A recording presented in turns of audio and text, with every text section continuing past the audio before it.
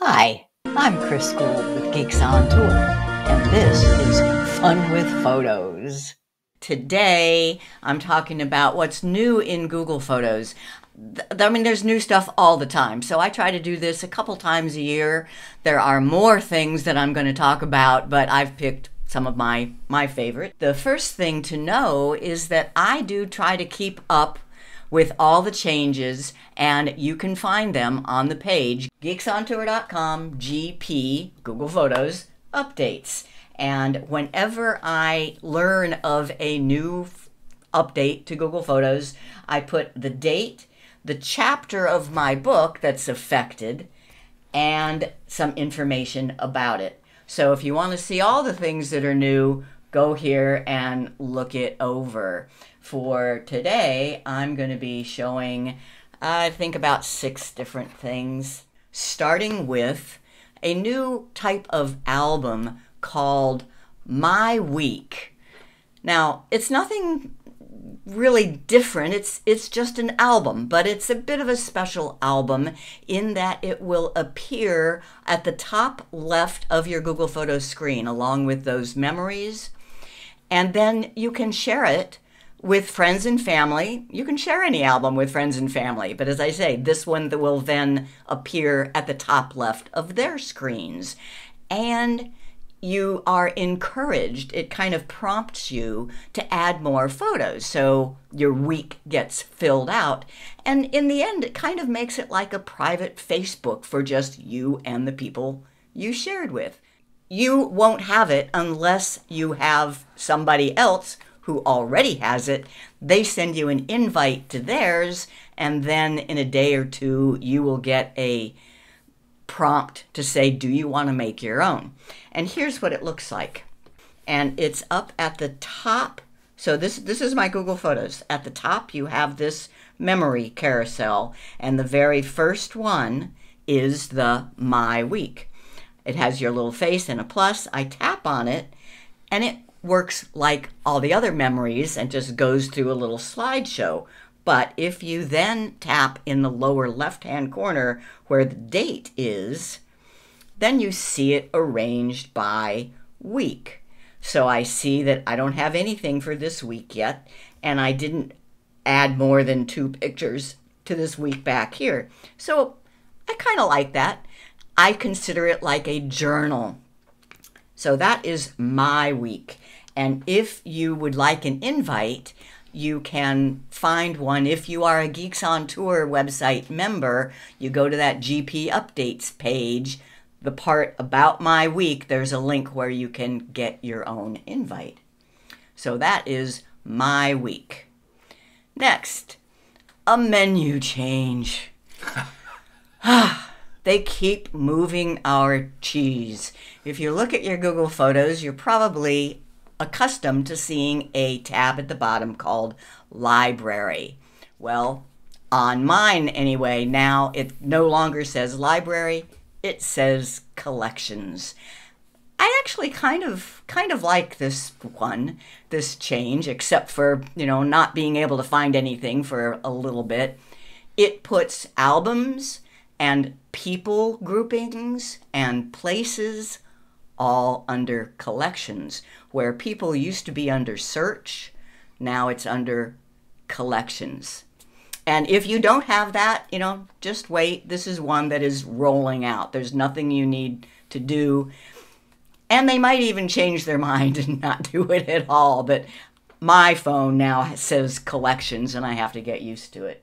Now, here is a fun one. Magic Editor. It can do erasing just like Magic Eraser, but it can do so much more. I'm going to show you some examples of using Magic Editor. I know I'm short, but this picture makes me look like a toy. So you tap on the edit. I am going to use the Magic Editor. That's this green, blue, purple, it keeps changing button right there. And I can just tap on me. Notice how I get highlighted. I could erase me, but no, that's not what I want to do. So I tap and hold, and now I can I can move me around, or with 2 fingers, I can make me bigger. That might be a little bit too much. And then it's the right arrow that says, okay, make that so. That's more like it. It does give me some other choices to see if it did it better in a second try, but that one's fine. I tap the check mark and save copy.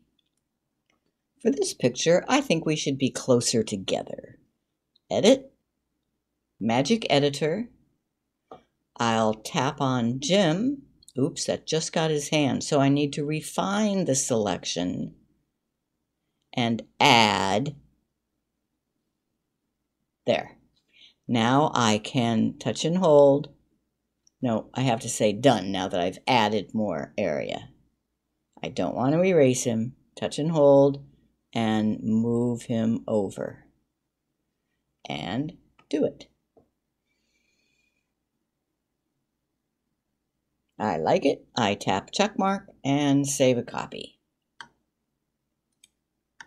For this one, I want the horse on the hill to be bigger. Edit, Magic Editor, tap the horse, touch and hold, and then this can be really tricky. I need to get 2 fingers on that horse in order to make it bigger. There, I got it. It can be done. And that's good. I say do it. But Magic Editor can do more. Notice that after I tap the check mark, I still have the Magic Editor button. So that's saying there's more that it could do with this. It can make adjustments to the sky. Ooh, that's kind of cool. Or that one, or that one. So it gives me a few, and I can even tap to get more results, but I like that one. Check mark, save a copy. And I've saved the coolest one for last. This is a picture of a banyan tree in my neighborhood that I just think is special. Magic Editor. And I don't want to move anything around, so I'm going to tap Magic Editor again. And notice how it offers me stylized. What is that? It turns it into a work of art with several different choices. Wow. And I could even get more choices.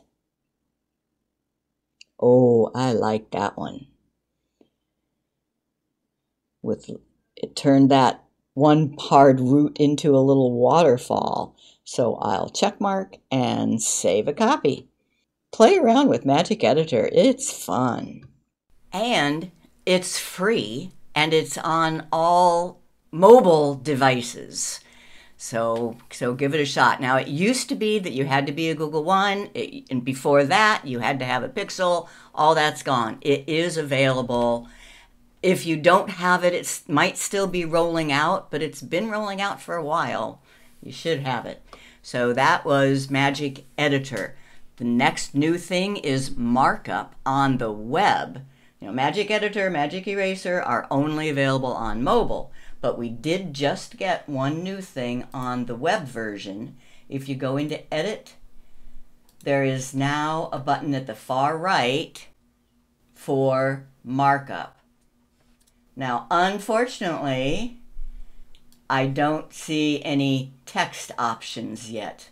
You have to just use the pen and draw what you want. But if you're better at that than I am, you can still get some stuff done. So that is Markup on the web editor.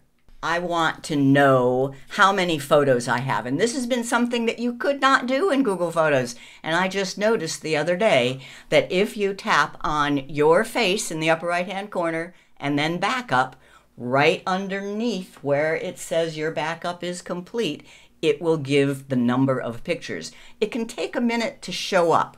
So if you go there and you don't see it right away, just wait. So I see that I have 106,192 images in my Google Photos account.